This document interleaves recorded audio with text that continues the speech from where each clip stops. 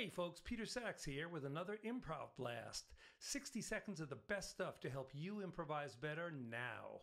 Today is all about dominant seventh arps, or arpeggios.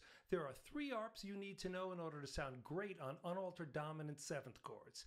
Here you go: C7, 3rd, 5th, 7th, 9th, 5th, 7th, 9th, 11th, 7th, 9th, 11th, 13th. The sounds you hear on all the great recordings are the cats playing the arpeggios ascending, followed by a descending bebop dominant scale. Check it out. From the 3rd, from the 5th,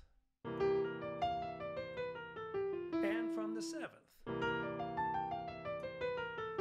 Arps up, scales down. Awesome, right? This is real deal pro level stuff, folks. Practice it, own it, and then swing.